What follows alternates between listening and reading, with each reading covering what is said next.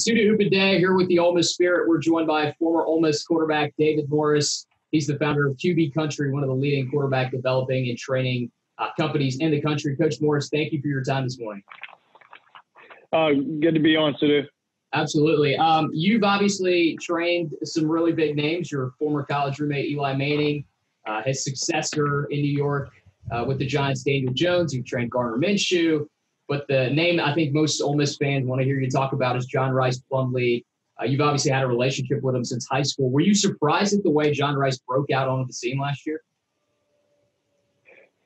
You know, I knew he was talented enough to play as a true freshman, and I knew that he would be in the mix in the backup role right initially, and then there was an injury, and he gets his opportunity, and I knew he's the type player that he's going to play well in big moments. He's a gamer.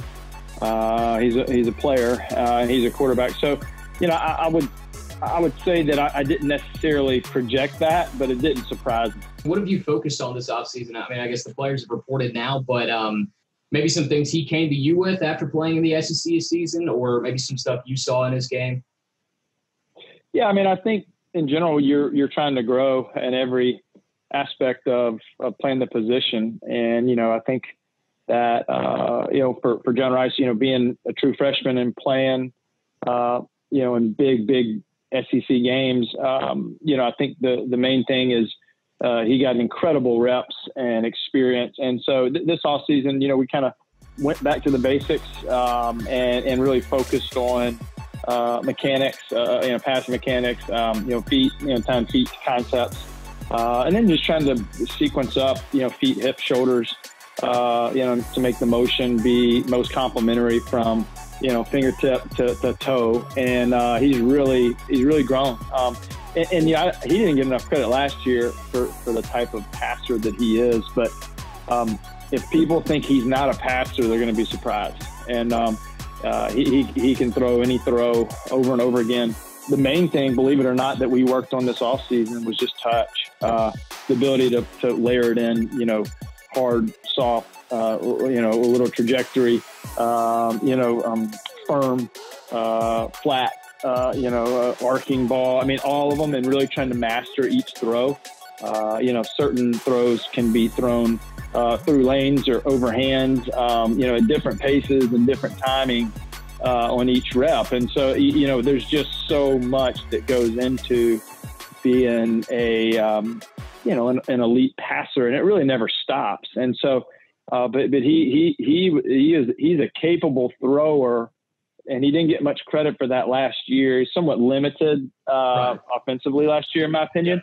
But you're going to see a guy that they're not. If people aren't expecting him to be able to sling the ball around, they're going to be surprised. That was one of my main questions. Obviously, the system Ole Miss ran last year with Rich Rod, it's obviously run-centric, and he showed out in that. But what do you think having Lane Kiffin and Jeff Levy does for him?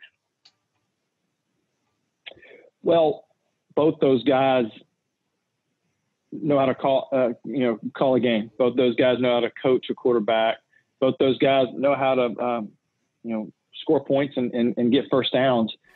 They also make playing quarterback easier than other people, and that's a big deal. I mean, there's enough going on the plate of a quarterback every play, and so the ability to make the play make sense, the progression makes sense, tying your feet to progressions.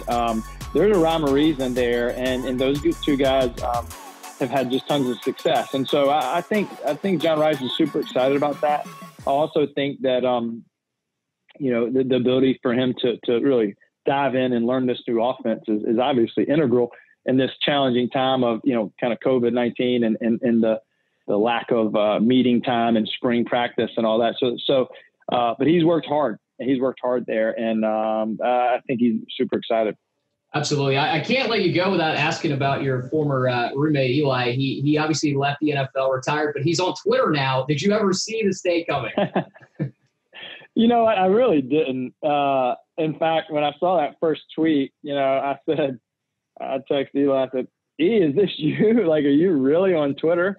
And he said, maybe, and I was like, my goodness, so, of course, in Eli fashion, he comes out, firing and, just some incredible comments and tweets and, as always, bringing the humor and the personality and always giving people a hard time. So, I mean, I think, I'm excited to kind of, see all the grief that he's going to give all his buddies, that are on social media.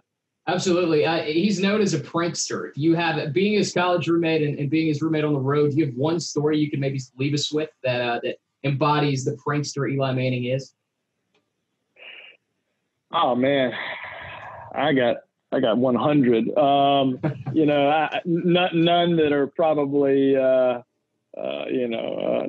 that necessarily stand out more than the others. He's an incredible person. Eli's one of my best friends.